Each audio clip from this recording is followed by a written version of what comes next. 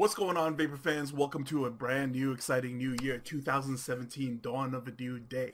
So, what are we going to talk about this time? Well, I thought that we would kick things off with doing an educational series the way that PVA initially started, with doing a lot of educational videos. So, what are we going to talk about? Let's talk about fused Claptons. Okay, I'm going to go more in depth with fused Claptons and tell you the difference between good ones and bad ones, okay? And for the most part, what is the big deal about them? Well, for this year, talking to a couple of friends and stuff like that, I'd like to give a big shout out to my good friend Kent Hill. You guys know him as Twisted Messes. This year we met in Vegas and at the VPX Expo, and I got to talk to him about it, coils and things like that, and really get the skinny on things, right? So I asked him, what is the truth behind all these coils? Really, you guys build a lot of coils. Your channel is basically, built on, coil building and stuff like that. So I really want to pick your brain and tell me more about what you think about this stuff. Well, it turns out, right, that any professional will tell you that as far as the different kinds of coils that are out there, right, some of them is exactly what you think it is, right, mostly aesthetics. And then there are coils out there that are actually built for very, very good performance, okay? Sometimes the art takes the performance, to another level, and sometimes it goes down on the spectrum a little bit, okay? But what people should know is that generally the best coil that anybody should be spending their time on and vaping on and using is basically the fused Clapton coil. Now, why is this? Because the fused Clapton coil has stage heating and it holds very nice juice pockets, okay? However, what most people don't know is the difference between a good fused Clapton coil and a bad fused Clapton coil, and exactly what the ranges of those things are. So we're going to get in depth with that today, okay? So right now we're going to dive down, and I'm going to show you a couple of examples of coils and stuff, and I'm going to show you a couple of examples of bad coils and explain to you the differences between all of them and the solution that we've came up with in order to combat this, okay? So you guys ready? Let's dive down and take a look together.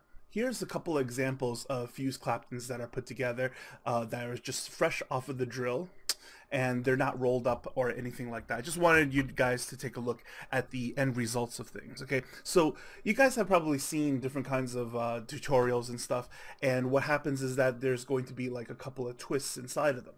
But now, as I bring this closer over to the camera to show you guys, this is a fine example of a high quality fused Clapton.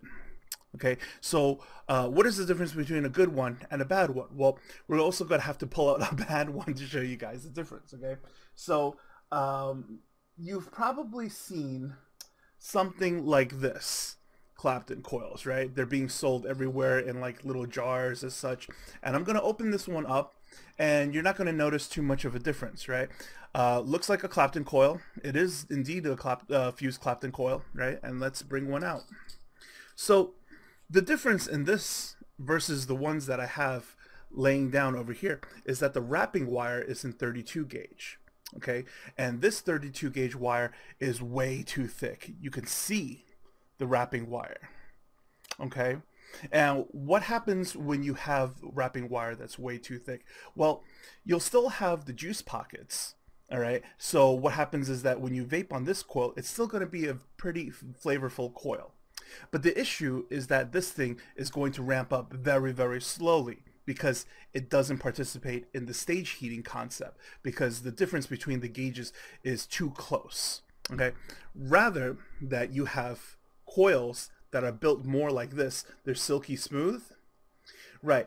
Coils like this, okay, is going to have the proper stage heating effect because the wrapping wire is much, much thinner.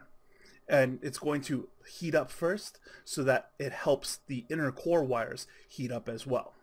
Okay, so let me go over and show you a different setup to explain what is exactly happening here. So here I have for you two mods.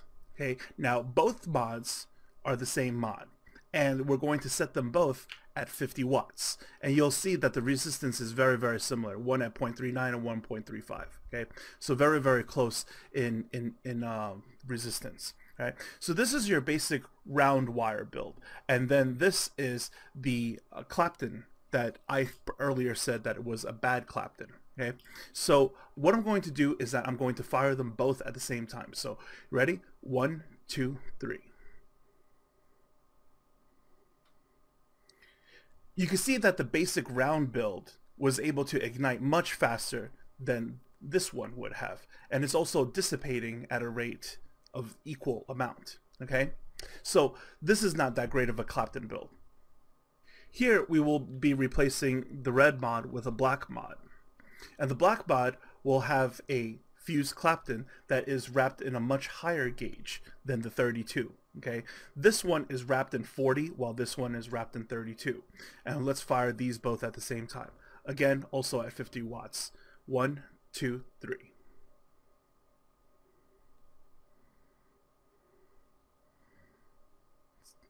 I even had to let go of this one first so that it doesn't overheat.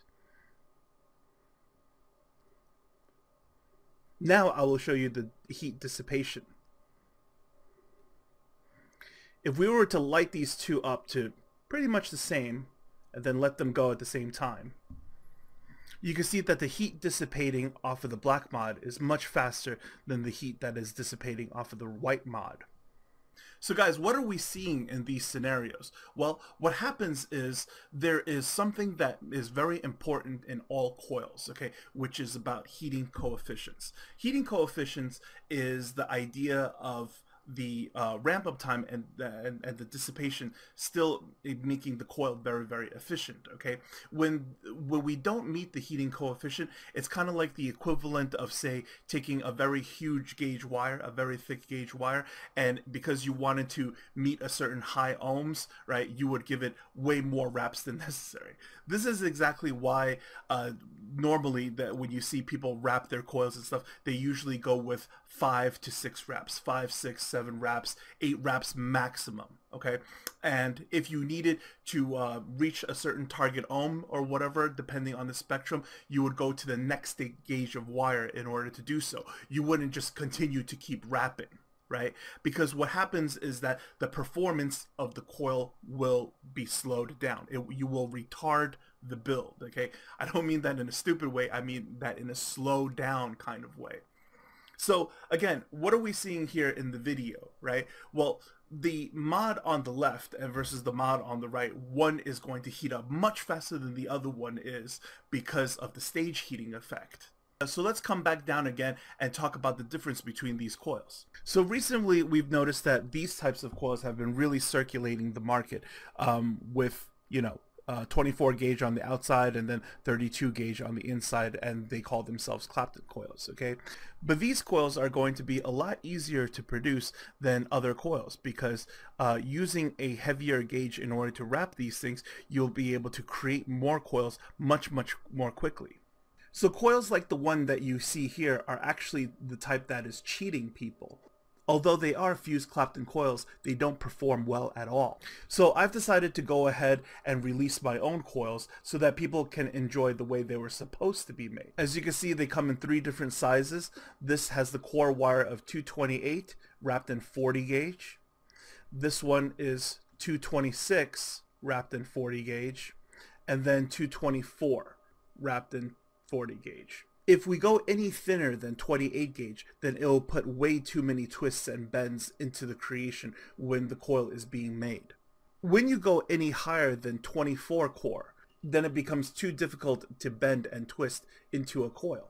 Hence, the only 3 plausible sizes are 28 core, 26, and 24. The reason for 40 gauge wire is because we want to go as high up as possible for the best performance. But the reason why we don't go any higher than 40 gauge is because there is a high chance of the wire snapping during the creation process. So although there are some coils out there where people hand make it with 42, 44, something like that, that is a very, very tedious process done by hand, and a coil like that is usually very expensive. So let's take a better look at the quality of the coils that we're carrying and that people should be using. It's very fine, very neat, versus the coils that are out there that's basically cheating folks in performance. So both look very clean, very nice to the eye. However, when installed, they fire very differently.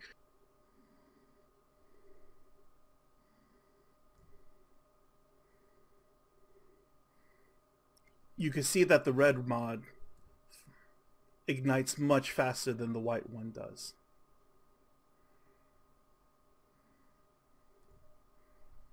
Heat also dissipates much quickly in the red mod. So guys, why is this so important? Well, because your fused Clapton, it needs to ignite quickly, and then it needs to dissipate very quickly, so that number one, your RDA cotton is going to stay fresh for a longer period of time. And also, for you guys out there who are using RTA systems, your tank, the residual heat is not going to continue to cook the juice. See, over longer periods of time, say like, you know, you go out, you're going to go to work, you fill your tank in the morning. Sometimes if you don't finish your tank, have you ever noticed that your tank and your juice has gotten very dark by the end of the day? Well, this happens because the coil itself, it's not dissipating heat fast enough. So the residual heat is continuing to cook and steep the juice that is in the tank, resulting that the juice inside is not going to stay as fresh. So guys, I want to show you a vapor production test between a regular build and a fused Clapton build. Okay, so both have 50 watts over here. Now the black mod is the one that's going to be with the fused Clapton, and the white mod is using a basic round build. So I just want you to see the vapor production. Okay, 1, 2, 3. Okay, did you see more of a wide puff cloud coming out of the black one over the regular build? Let me explain why. As we build larger and larger coils, the wick that we put inside of the coil, well, we're only going to be cooking the outer diameter of things, okay?